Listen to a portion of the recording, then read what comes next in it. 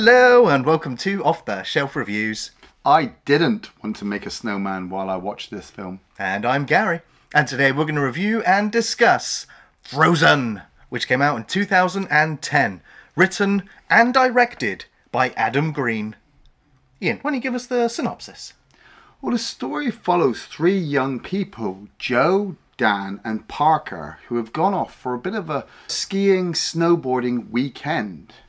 As they make their way up the mountain on a ski lift for one final run, the ski lift seat shuts down and the three of them are caught high above the mountain.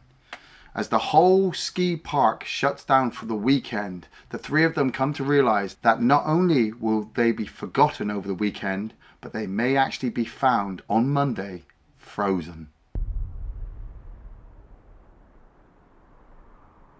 So when this film came out, nearly 13 years ago now? Yeah. This was one of those films that I was like, have you seen Frozen? Have you seen Frozen?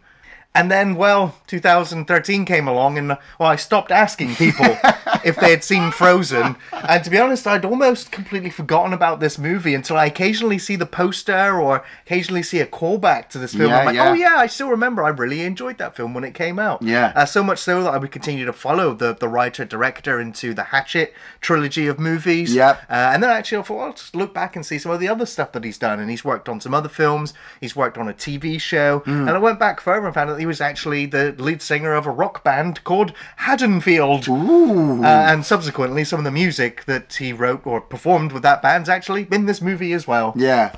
That's the thing. I remember you, talking about this film back in the day and saying to me like, oh, Iain, you've got to watch this movie. It's about these three guys that get caught on a ski lift. It was really, really good. And at the time, I was just like, man, that seems like such a stupid fucking premise. But why am I going to be watching it? How is that even scary? Three people caught on a ski lift. It's the situational horror that all takes place in one location. And I don't know why, but I'm always attracted to those types of movies. Yeah, well, that's it. And so then when it appeared on the review list, I was just like, oh, man, I've got to watch this stupid ass movie, the three of them caught on the ski lift. Like I was this close, I'm telling you, this close to wikiing it before I watched it, but I was like, you know what, no, I'm gonna go in raw. I'm gonna sit down, I'm gonna watch this film. And weirdly enough, I think that's where I got my cold, was after I watched this film. But after watching this, I was like, man, this is a good horror movie. I'm kind of sick and tired of just faceless killers walking around and killing people and people being killed in really stupid, over-the-top, gory ways. I mean, it's fun, don't get me wrong, I do enjoy it, but I feel like some envelopes have been pushed too far where we've kind of lost our way. Like Gary says, a good horror movie only takes a couple of actors or actresses in one area and they're up against something that can kill you, which is really realistic. Mother Nature. Mother Nature. Like, while I was watching this film, all I could think of was, wow, I kind of want to watch 47 meters down now, because that's the kind of same premise. Two people caught in a really bad situation. Was it Fall with those two girls that climbed up a really stupidly high tower? Why the fuck would you do that? I don't know, but it's scary as fuck.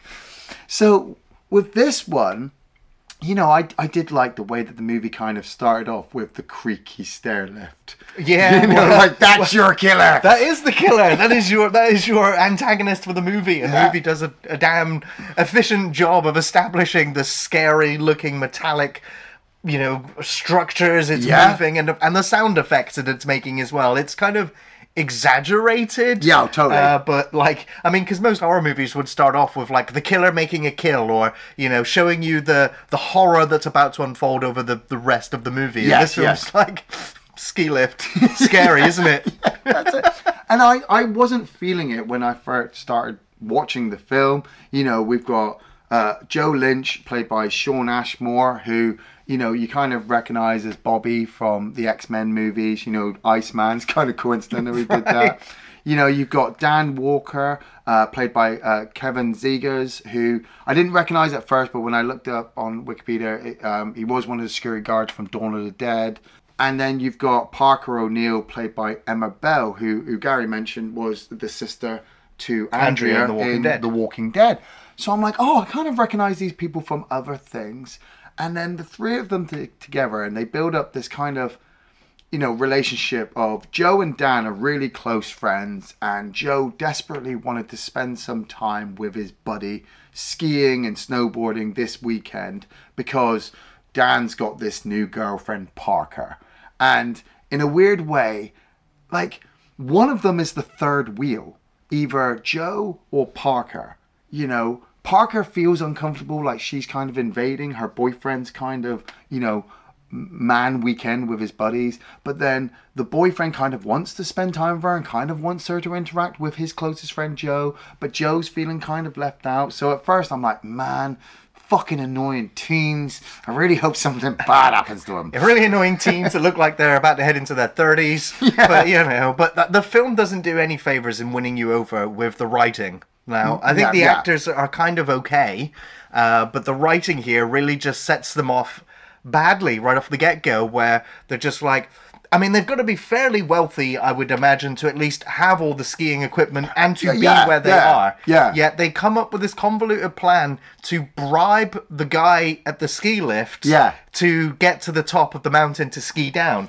And so Dan sets up his girlfriend, Parker, to go and seduce him and bribe him. Yeah. And the way he unbuttons her top and pulls out her chest a little bit and like, off you go and seduce him and tell him that you're girlfriends and everything. But this is 2010 horror movies, dude. It doesn't matter what year it is. It immediately sets all three of them up as not very likable people. And the fact that when they do get on the ski slope, he starts bitching at her for using up the whole 100. Yeah. And then when they have the tease when all the cars stop, and he's just like, look at all those suckers, paid real money, and he's like, well, I did pay money. I'm like, what? It was just really set them up as like, well, I just can't wait to see what happens to you clowns now. That's it. You're preaching to convert, dude. I was like, these three people are going to get killed by ski lift. I don't care about the script. I'm trying to get behind the characters, but I don't actually care about them. But it's the fact that the film is also 90 minutes long. It's an hour and a half. Yeah. And so you've got to get to the premise pretty quickly because, well, these characters are not doing anything to keep my attention that much because like I said, there's been nothing redeemable about any of them so far. Yeah, totally. But I've sat through 2 hours of fucking Corey Cunningham. These guys could fucking talk all weekend for me. I don't care. But yeah, you're right. They've set up this attendant. And they think he's a bit of a dumbass for allowing them to sneak on board so that they can go all the way up. And then they're skiing down, and Joe Lynch is kind of getting annoyed because he just wants to go as fast as he can and get as many runs in as he can with his buddy. But fucking Parker can't ski for fucking shit. Like, she just keeps constantly falling over. And so you're kind of, well, for me, I'm seeing the film language as kind of telling me, like, Parker is the third wheel. The two boys wanted to spend this weekend, and she keeps getting in the way. And so that feeds into the next sequence, doesn't it? When they get down to the ski lodge, and Joe's really complaining that he can't believe that Dan brought his girlfriend with him because I would never bring my girlfriend and she can't ski for fucking. I want to get one last run in. I just wanted it to be a boys' weekend. And so I'm like, okay, I get what the film's trying to tell me, that something bad's going to happen to these three people. I'm hoping something bad's happening to them because they're really doing my fucking head in. You have the whole cliche of him talking about Parker behind her back, and she's kind of walking in to the conversation, and then he's like, oh no, I didn't really mean that. What I meant to say was, we've got a threesome thing going on here. Oh no, oops. But I don't know, maybe it's just me, but I kind of liked that. Like, if I'm supposed to get annoyed by them because of the way they're acting, then it's working. Did the director or the writer purposely script it like that so that you would hate them before the bad things happen? No, because if you look at the publicity material, they were trying to set them up as at least three kind of uniquely different people that you might be able to latch onto one, two, or if not all of them as kind of likable people. But I'm like, I didn't really come across in the script. The characters have some good personality and sort of bring these characters to life a little bit, so that as written though, not very likable, but as performed, it's okay. But now this is where I get really, really frustrated Right. with the writing again is the fact that she's complaining that she's not very good at skiing and that she doesn't really want to go skiing anymore anyway. Yeah, she wants to go back to the lodge. She wants to go back to the lodge, and the boys are like, no, you can't do that. Chill and sit with us for a minute. You don't go bothering with your phone. So it's a setup for a reason why they won't have their phones later on. Yeah. But she's like, yeah, I don't want to go anyway. And Lynch is just like, well, I really want to just fucking bomb it down the ski slope, get my money's worth for being here. And then it cuts to all three of them getting ready to get on the ski lift, and I'm like, now. They explained to Jason, the attendant there, that they're going to bomb it right down. So please let us do this one last thing. I'm like, she's not bombing it down anywhere unless she's just going to fucking roll all the way down. Yeah. So why is she getting on anyway? Because they're going to delay everybody if she's going down the same slope as them. You need a final girl. Well, yeah, you do, but it's bad writing getting to that point. Yeah, I know. She shouldn't even be there. I know. And also, what is stopping Lynch just going on his own? If he wants to be like, look, you're here with your girlfriend, I understand it, I respect it, you do that, I'm just going to bomb it down because I can. Like, I'm not here with my girlfriend, I can just do that. So, it was him who wanted to go and do the bombing run down. He didn't have to wait for them to either. No. There's just so many little things that just annoy me before they even get stuck. Whatever happened to night skiing? What she said's got night skiing. Should have gone there. It's kind of like Quiet Shield. It's not as lame. So I totally agree with that, but it's also, like I said, he's wanting to stay with his buddy, and he wants to do the run with his buddy because that's what they used to do. They used to run down and race as fast as they can. But he knows his buddy's not planning on leaving his girlfriend, which, in a way, Shawn Ashmore's character kind of. I feel like he would be in the same position if it was his girlfriend he would have brought along instead of Parker. So you're preaching to convert. I hated all three characters as they were getting onto the ski lift and they're heading up, and I'm like, sorry, I just want to also go back because we've got a little bit more filler, yeah. Right, a little bit more filler. Okay. We've got Lynch who ends up trying to help this other character, Susan. Oh yeah, the girl, trying with the mobile number. Yeah, with the whole remembering of the mobile number, and then him being harassed by her ex-boyfriend, and then flirting outside the cabins before they go back up, and like blah blah blah blah blah. Yeah, that was really confusing because I started to hate on Joe, and then Joe gets this girl's number, and I'm like, I kind of like him now because he's turned into a less douchebag because he's got a girl's attention. But I'm like, for fuck's sake, just get on the fucking ski lift, for fuck's sake. I want to see, how is this even scary? How is this even considered a horror movie? And I suppose once they get onto the chairs and they start going up, I half expected the attendant to be one of those fucking stupid ass attendant characters you see in a horror movie who just, smokes a joint and forgets people on there and flicks the switch off and fucks off.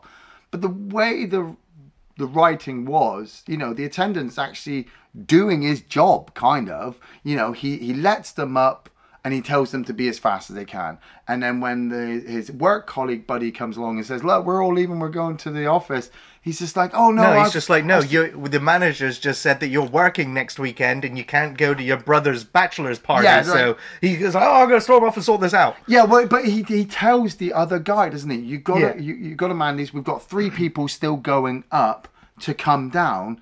And so when the other attendant sees 3 people racing down that we see just as well, another coincidence. Yeah, it's the beginning of many. It is, but it's not a stupid movie kind of thing where he, like I said, he smoked a joint, flicked the switch off and gone, oh, I've forgotten 3 people up there. He legitimately was told there were 3 people on this mountain, 3 people came down. You wouldn't question it.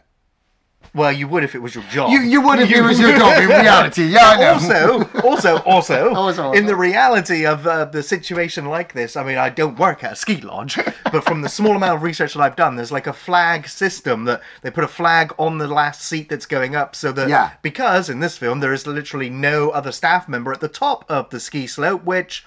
From again, my research, there always is. So that when the flag from the chair at the bottom comes up to the top, the guy at the top knows there's no one else behind that flag coming up. Safe to stop the machine.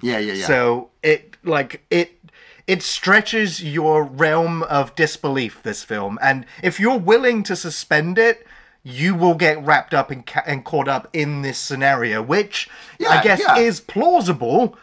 To an extent, and then in which case you can kind of get engrossed in the horror. Yeah, I mean, there's like I said, there's a lot of horror movies that do that. Like I said, I haven't seen Fall, but I'm like, how the fuck did two girls get on this really huge fucking tower with no security? I mean, I don't want to talk about Fall because I really like that film, but there was no one there to oversee your safety. These were just two climbers that wanted to do it. That's what I'm saying. This is in an actual public resort, so no, that's why I have trouble suspending my disbelief. With some horror movies, you do have to suspend your belief just a little bit. Just for me, like I said, for me, I'm sat there looking at these three like, okay, so now they've turned off the power. Now the three of you are caught in here. Where's the horror element? I still don't understand. But then I was just like, actually, it's dark. It's night. You're stuck on a fucking chair in the middle of fucking nowhere. And you're 50 feet in the air. 50 feet it's in the freezing air. cold. And the park's not opening for like 5 more days. Yeah, and that's when, like I said, suspending my disbelief is one thing. But then reality starts to kick in going, oh, fuck. They're really fucked. You know, yep. Yeah. Honestly, by the end of it, I couldn't feel my fingers. I was sitting there. Come on. However, the horror doesn't really kick in for them immediately. No. They still believe that somebody, obviously, as you would think, a member of staff would still be around. It's just a fault. It's just a mechanism issue. And eventually they will get up to the mountain and ski down. It was fucking stupid that it just felt like they'd sat there for 3 hours going, somebody will come along. I'm like, bruh, I'd have been gone in 10 minutes. If the lights are gone, I don't care. Are you jumping too? I dangle my fucking ass. I don't give a fuck. If I'm stuck on a ski lift at night time, after 10 minutes, I'm like, the lights are off. Nobody's coming to us. Okay. This is when it started. It started snowing or started raining? It started snowing, yeah. I agree. Like, the escalation of events has been pretty fantastic up to this point, because it just keeps notching it up, and to the point where our characters are now terrified for their own lives. Yeah. However, here comes Kane Hodder. Jason! He's here to the rescue. Like, how much was he paid to just appear in this sequence? Well, he was actually, I mean, because he works mostly as a stunt coordinator, and he was the stunt coordinator for this film, so, and he's also a good actor. Yeah. Well, so here he is to the rescue, or not, he's literally just heading up the mountain in this big plow. Yeah, it's up a little bit. And then he gets the call over the radio like, just head back down now, we're going we're going home now. Oh, okay, then. And he starts reversing, and at that point start throwing down their helmets and their skis and their gloves and their masks. And they mistime every fucking thing. This is where I'm like, coincidences are starting to mount up to the point of, can I continue to believe the events are really unfolding? Because they didn't even aim for the cab itself. They kept throwing it in front of it. I'm like, it was almost underneath you at one point, if was underneath you. Yeah, that's what I felt with the positioning. Miss? I'm just like, at least turn around and throw down and shit like that. Or, like I said, the helmets you could have thrown down, your skis, anything heavy could have hit the top of that cab and at least got his attention, and they would have been safe. But in fairness, reality, if they'd done that, the movie would have been 45 fucking minutes I know long. It's a tease to go, it's like they could get rescued now. It's people trapped on an island and a helicopter flies past, but they don't see you. Yeah. It's that kind of scenario. But yeah, it was just that they had so many things that they threw, and the timing of him turning around and reversing each time was just, It was actually cartoonish and actually borderline comical. Yeah. It's the same when Parker's just like, I'm going to have a cigarette, because she's the only smoker out of the group. And she goes to have a cigarette, but she drops her one glove. And it's kind of the movie's like, oh, she's dropped the glove. What's she going to do with her hand now? And I'm like, are you serious, Parker? Like, you are freezing up here, and you're just like, I'll just leave my glove there. Oh, I dropped it. Like, you're freezing. Like, you would tuck it into your sleeve, into your jacket. Oh, it's like, this is where the characters just are really starting to grate on me. Is this after fucking Bobby Drake's decided he's going to piss off the seat? Yeah. Because he didn't want to sit there and pee himself, because Parker's going on that she's trying to pee herself. And they're telling her that she should sit up as well. And she's like, no, I can't do it myself.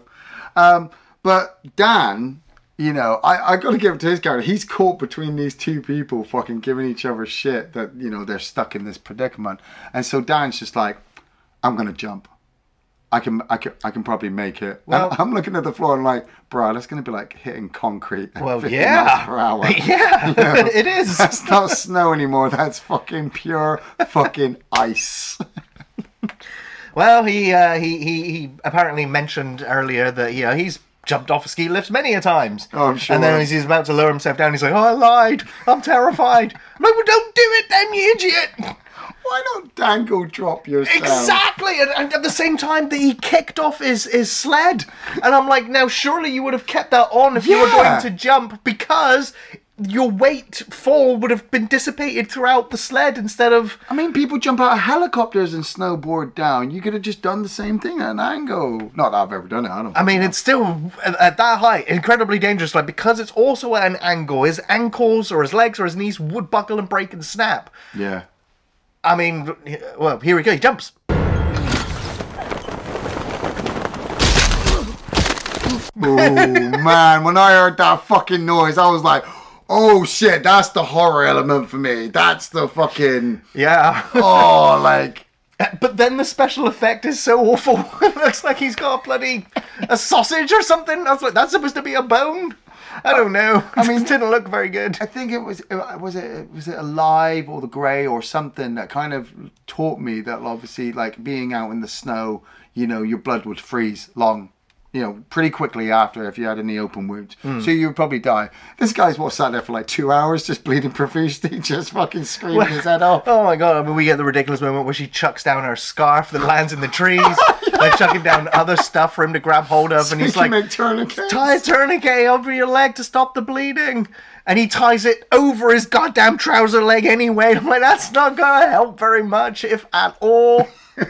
I mean, this movie did not actually make me want to go skiing or anything. Yeah, that's true. But then again, I mean, I've got a natural fear of heights anyway, so I'd be panicking just being up there. So maybe at least he's on the ground now. Oh, right? Oh, that motherfucker on the ground. I mean, the shot overhead where his legs are pointing and his feet are pointing at different angles. I'm like, but it was the fact that when he tried to move, when he's moving back and forth to try and grab stuff, I'm like, and the bones just keep stabbing into his I'm like, this is cartoonish. Like, this is funny now. Where's the horror gone? And then, oh boy, then do we hear the wolves. Yeah. Shut up, Dan, shut up! Oh my god! Oh my god! Like, we see one turns up, and I saw that one, and I don't know if it was really there right in front of the actor, or if it was just like it was shot and then placed in front of. I don't know if it was a well-trained wolf. Yeah. Oh, nice! That's brilliant. For me, I'm sat. We've suspended our disbelief for at least 45 minutes of this movie now. I can suspend my disbelief a little bit more that there's now a wild fucking pack of wolves on this mountain at night time.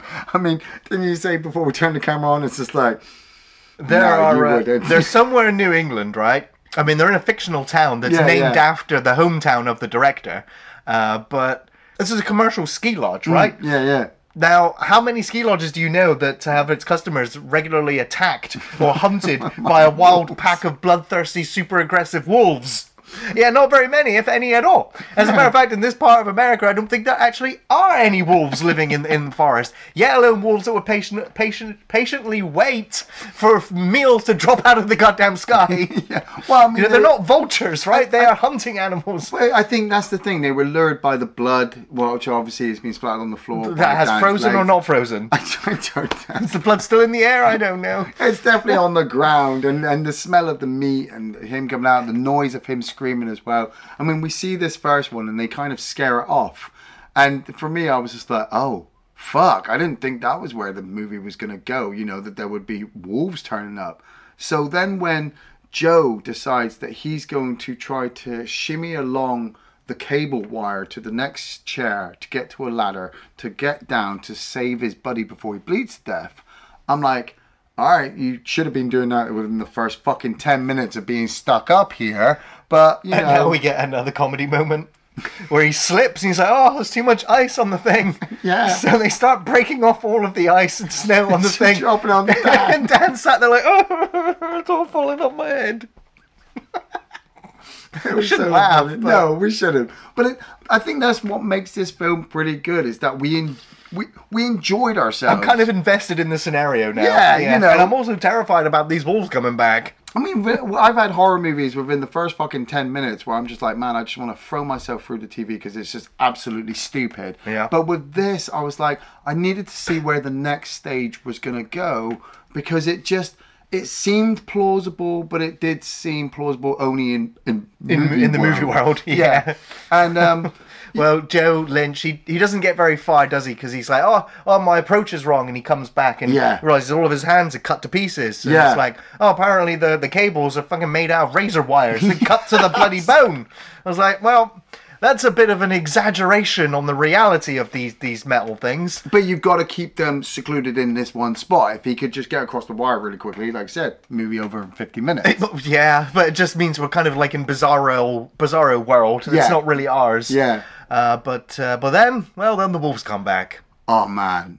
I got to give the director credit, Adam Green, for this sequence. It's like, you know, if you're going to make a memorable sequence, audio, I think, is much more better than visuals. Well, it's the fact of the reaction from the two that are observing it, or then are also told not to look. Yeah. Because, I mean, the scene was quite well foreshadowed, actually, earlier when the three of them were still sat up there talking and discussing possible worst ways to die. Yeah, you know, jumping from a tower. Sarlacc pit.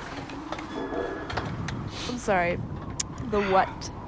And Dan was just like, well, you know, I think being eaten by a shark, like from the scene in Jaws. Yeah. It's not so much of the being eaten like a surfer where the shark just gets you. It's the fact that you see the fin coming. It's the fact that you know death is coming right for you and there's nothing you can do about it. Yeah. And so, yeah, when he's down there, legs broken to pieces, and he's being circled by the wolves. Oh my so God, it's just like the foreshadowing is paying off now as he's being surrounded by these cute, fluffy-looking wolves that are so playful.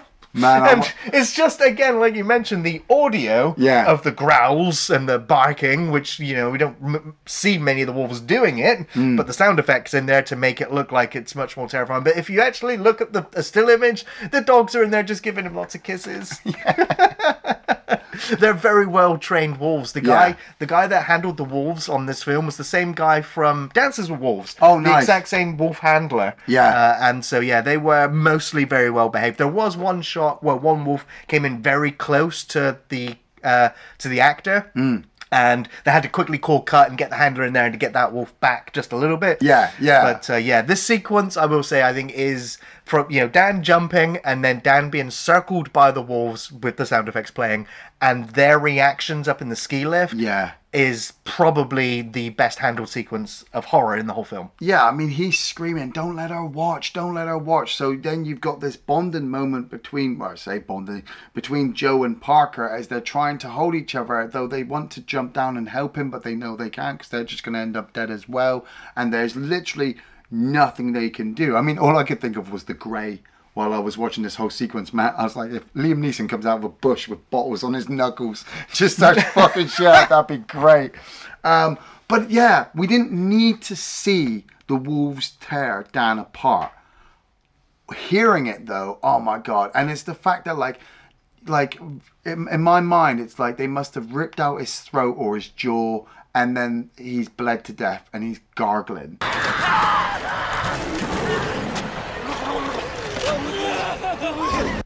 You know, it was fucking horrible. And what I thought was even well done was I expected the next shot, like the next morning when they wake up, for us to see the body. You know, for the movie to go, here you go, here's the gore that you wanted to see. But what actually happens is that they just carry on between the two characters and the snows come down. So Dan's body is down there and it's getting covered. And so you're like, fuck, it's another day.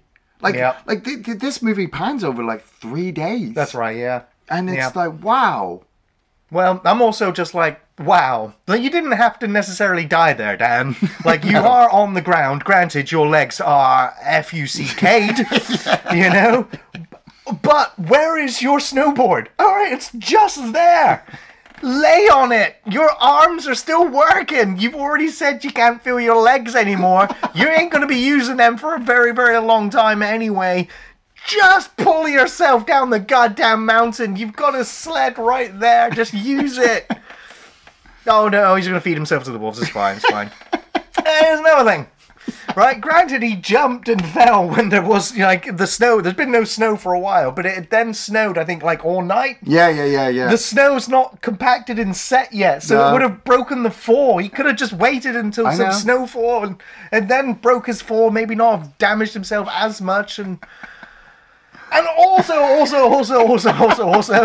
when he jumped, he just went straight down. He didn't even bend his legs. I mean, I'd have cushion him or I'd roll. at least gone for my shoulder. Stop, drop, and roll or something. I don't. Yeah. There's so many things. Taking everybody else's jacket for extra padding. The only defense I can give for that is that these plebs that are sat up there, they shouldn't have been up there at this point in time anyway. Are suffering from frostbite, and they're hungry and they're cold and they're not thinking straight. That's like the only blanket excuse I can give them for the terrible decisions that they make. In fairness, bro, we were both agreed they weren't thinking straight the moment they tried to get on the ski lift at the beginning. Right. You know, so they threw it out the window.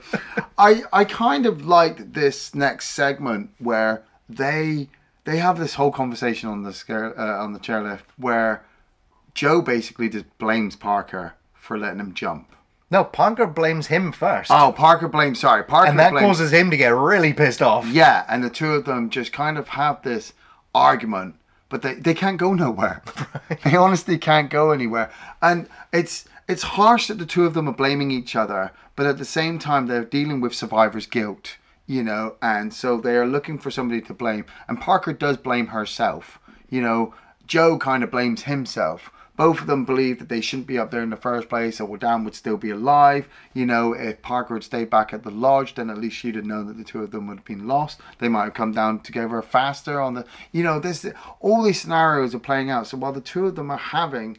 This is where I kind of started to bond or slightly relate to the characters, or at least the actors playing the characters, is this sequence where... You know, they're hating on each other for this horrible thing to happen that they've got no control over, but at the same time they're sorry to each other because they kind of, you know, reconcile at the end of the argument and they hug, you know. And I was praying, I was fucking deep praying that the two of them would not kiss and start making out over Dan's dead body, you know, which they don't, which was really cool.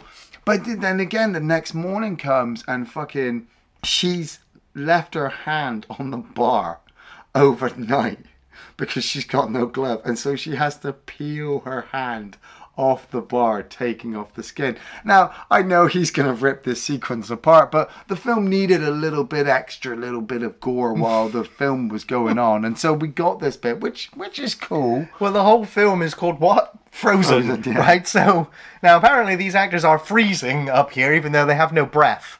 Yeah. So I'm like, now, granted, like, no CGI, no sound stages. They filmed it on location, on that mountain. Wow. That height, you know, up in the air. So much so that most of the camera operators went, I'm not going up there to film it, sorry. And so the director himself was up there with the camera filming this because the other crew were like, I ain't going up there, that looks dangerous as fuck. There's wolves. Right, and the actors are literally on an actual operating ski lift, you know. Wow. So, and they were on there at that time. So all of that, yeah, credit to all of that. But we only really see some breath from the actors when they're sort of at the bottom of the ski slope, really, when they're talking to that other lady. Yeah. And so the idea that it is freezing up there, I think the film is trying to twist the dial to go, they are freezing, but like, we're conditioned to know when it's freezing when you see that breath, and the fact that there isn't any up there, it kind of goes, well, maybe it's not that cold then. But then she's getting frostbite and her hand literally sticks to the metal. And I mean, I don't know how cold a climate or, you know, freezer or whatever you've been in, but like, if your flesh or your hands are out and that cold for that long, they would go red. It would literally hurt to even close your hands, yet alone for this numbskull to keep her hand out of, obviously lost, threw her glove away, and the fact that she didn't keep her hand concealed at all is just moronic. And the fact that the three of them, when there were three of them up there, don't even do their zippers all the way up. They're not huddled and keeping themselves protected at all. So yeah, okay, she gets bloody frostbitten and her hand sticks to the thing. And yeah, again, it's hilarious because she's like trying to put her hand away and she raises the safety bar instead. It's just like, oh god. Maybe they've got no breath because they're things. Yeah, I thought that too. That's what I thought. I was like, they're all things. They're all things. But on the second day, Joe has decided that, fuck it, even though I've cut my hands to pieces and my buddy is dead and I hate his girlfriend, I'm going to shimmy across the wire to the next seat and I'm going to get down that ladder and I'm going to get us help. And so he does. He shimmies his way across the wire, rips his hands to even more pieces. The fucking chair itself that he leaves Parker on actually kind of, something snaps or something and it starts These to kind of dangle. coincidences are just... Yeah, I know. And he manages to get across. I was like, fuck, yeah, mate. Get down that ladder as fast as you can before those fucking wolves come back. And he does. Like, what was it? He says, can you throw my stick down? So I've got someone to defend myself when I get down there. And she's such a flit. She fucking throws in the like completely wrong direction. I don't know. She just looks like she drops it because the seat falls while she's on it. Yeah. Yet, I mean, he looks at her and like how incompetent are you? Yet the moment he gets down the ladder, it's like not even 3 seconds in film time before he grabs it anyway. Yeah, and he's fighting so I'm off like, well, wolves. she didn't do that bad a job. That's it. He's fighting off the wolves, and he's just like, right, I'm gonna get on my snowboard. I'm gonna get help, and I'll see you later. And he's off down the mountain, and you're like, okay. And then the day passes, and Parker's just left up there, and it turns to nighttime. I'm like, oh, he didn't forgive you, did he? He's not sending anyone up. That's it. I'm like, wow, he's fucking left her. But at the same time, I'm like, nah, I'm motherfucking dead. We did see the wolves chase him down the mountain. Yeah. And she wakes up on the third day. Her eyes are kind of encrusted with ice. You know, she picks at her skin on the side, but she'd been pre-warned, like, you're getting frostbite, and she does pick it, which, I mean, in fairness, it takes off the top bits. I don't know how frostbite works. It's dead skin, so yeah, you're literally just peeling off your flesh that's frozen. Right, so as long as she gets back to, like, some warm place, it'll probably heal better. Oh, you just put a plaster on it, you'll be fine, yeah. Yeah, I mean, her fucking hand should be fucking fucked, anything more. Yes. But she kind of comes to the realization that nobody is coming to get her. You know, something's happened to Joe and she needs to get off this fucking seat. So she starts to lower herself down, doesn't she? She does, yeah, it's ready to drop. But then the seat goes. The seat goes anyway, and then, you know, the whole cable snatches down, then the cable starts fraying, and she literally drops about like 10, maybe 15 feet at the most. Like, that was safe. Yeah, exactly. And then, you know, just to top it all off, the bloody seat crashes into her leg or her foot. Yeah. So she's like, well, I can't run away, so I'm just going to have to, do what Dan should have done about an hour ago and pull myself down the goddamn mountain. Oh, no, but there's the wolves. See, now this bit I was very surprised by. You know, she drags herself down the mountain and she comes across the leftovers of Joe's body, and there's a wolf staring right at her face, and I'm like, oh, fuck, she gonna be killed right here. And then, like, the pack leader must have told the other wolf, like, nah, we're full. We don't need to eat her. Or she's had enough. Leave her alone. He communicates something, because the wolf turns around and leaves her. And she's safe to travel down the rest of the mountain on her own. And I was like, well, that's cool. Pulls herself into the road, and then she's like, I'm done. That's it. Well, she gets down there, doesn't she? She sees the first car and she signals in. Like, it doesn't stop. So then she just fucking collapses. And then the second car comes along, almost crushes into her. The driver sees her, picks her up, puts her in the mountain, and he's trying to question her. Where have you been? What's going on? What have you done? And you can just see this complete shock on her face as they're driving to the hospital. And I thought, you know what? That's really quite realistic for the end of kind of a traumatic experience, instead of like her screaming her head off, or, you know, we're seeing the search party going up there and scaring off the wolf. I honestly, there was a point where the wolf was looking at her. I thought somebody was going to shoot it, and that was where she was going to get rescued. And there was nothing. The wolf just left her. So her just staring out the window, I was just like, you know what? Yes, thank you, movie. You started off pretty fucking stupid, and yeah, there was completely unbelievable bits, but by the end of it, I'm like, I enjoyed that. Yeah. Well, then, what were your favourite scenes in the movie? I had a couple. The lights switching off when they're actually on the seats and it's going up and the power's turned off and the lights are going off as it kind of goes off behind them. You know, and the realization starts to set in then that actually the whole, you know, snow camp is closed down and nobody is coming and they've been forgotten.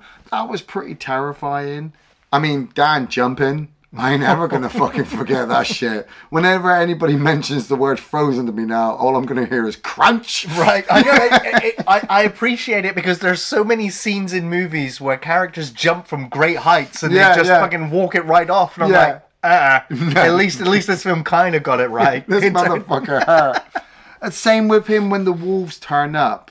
You know, like the director could have gone over the top with budget and had a fake body in there and real wolves ripping it apart and gone for the gore level.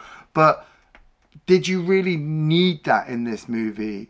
No. What you needed was people to be kind of shocked of the environment that they're in. So when you've got those two people huddled together and you're hearing the gargling and the ripping and the screaming and just the imagery of what these wolves were doing to him was just enough in my head that I didn't need to fucking see it.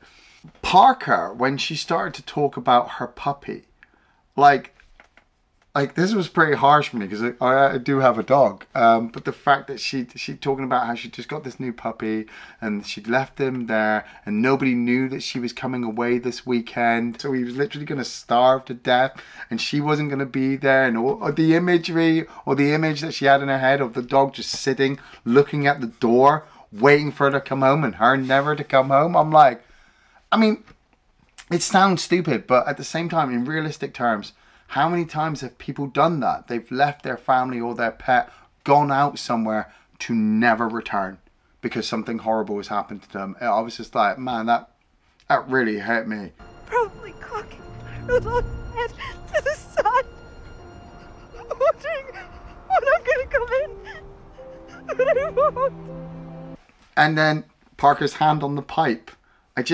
I thought it was a cool special effect. It is a cool special effect, but then when you see the hand, I'm just like, what is that on her hand? Like, it doesn't look like any... I mean, that alone should have killed her, if anything, over the next couple of days, because her hand would have frozen. The ice would have probably gone into her blood veins, gone into her brain, killed her. I don't know science, but I just thought it was a cool practical I agree, effect it was, had, it was funny. You know? Yeah, that's it, that's all I got. Yeah, favourite scenes is, you know what, the entire escalation of events, even though the coincidences were, you know, like pretty daft. Yeah. I liked the breaks going on the first time. Yes. And, you know, and them all stopping and, like, watching everybody skiing down. And it's actually a director's cameo, you know, when he turns around, the two that are sat behind. Ah, right, That's the right. director and his real-life friend, Joe Lynch. Oh, nice. Because all the characters in this film were based on the director's actual real-life friends. That was how they were written in the script, in the first draft, and then they just went... we don't really need to give them extra names. We'll just call them after your real-life friends. Yeah, that worked. So, yeah, that was the director and his best friend there. But yeah, so the breaks going on, that first tease of what's to come. But then when the breaks do go on and they are stopped there, then when the lights go out, then the snow comes in, it's nighttime, it's cold, you know, the plow, it missed them completely. Then Dan jumping, the wolf howls, and then Dan being eaten and the signs of frostbite, like everything just ramped up and up and up and up. So that's the perfect kind of trajectory for a horror film as things intensify, as things get worse and worse and worse. So I kind of really enjoyed all of those steps, and that's how, like, the first time watching this film, that's how I got really, really engrossed in this situational sort of horror movie. But I will say, I think the most effective sequence is one that you've also mentioned, is Dan sat there pulling his hat down over his eyes because he just doesn't want to see what's coming for him because it was foreshadowed earlier. And then the fact that he's screaming to Joe, "Don't you dare let her watch!" As he's trying to, as Joe's trying to mask Dan's girlfriend from watching as he's getting absolutely torn to shreds, and we don't see it, we just hear it, and that. As we know in horror, sometimes it's what you don't see, it's what your imagination creates for you, and it's far, far worse. Don't you let her live!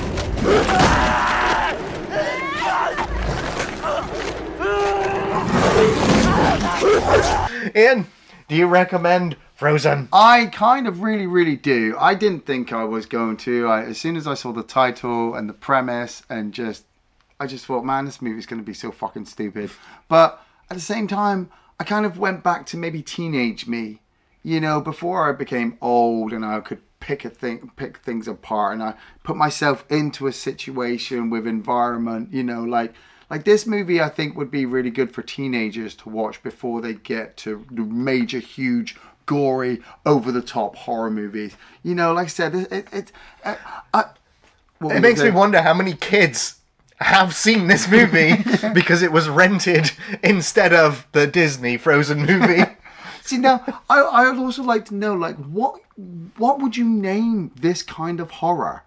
You know, if a guy in a mask stabbing teenagers is a slasher horror, what is it when it's... Survival horror. Yeah. Survival. It's survival horror, like in Mother Nature. It's an element that you actually have no control over. It's just real, you know, it's life. You go out there, you go to do something during the day, and then boom, you're dead by the end of it because coincidences happen. This isn't Final Destination over the top stupid shit. You might kind of believe that that's partly what's happening. It's three people getting on a ski lift and being forgotten and then having to get themselves out of the situation. The director, yeah, he doesn't hit every major note like you want him to, but there are certain things that he does so well that I honestly won't forget this film. Yeah, I am also going to be recommending Frozen, as for the most part I've found it really quite tense with a good escalation of horrific events, and I've always rather enjoyed horror films that take place in one room or setting in a fairly believable condition. The film had some great unsettling imagery, sound effects, and utilises the complete isolation pretty well. It's nicely shot, atmospheric, and it contains a couple of really memorable stomach-churning scenes. For all this to work, though, you might need to suspend your disbelief way higher than the characters were situated. And, you know, on top of all the compounding coincidences that led them to remaining undiscovered, followed by the stupid choices the characters undertake, which almost pushes this film into near comical states. I found the acting fairly good. The script and character moments were okay overall, but there was really nothing special here. It felt like padding before the next moment to kind of reach a 90-minute runtime, and so script and characters for me, pretty weak overall. Still, I recommend Frozen. Some great horror moments, no CGI, good location, cool premise. You know, it's good, but I also feel like this one could have been great. No one knows you're up there. Thanks for watching Off the Shelf Reviews.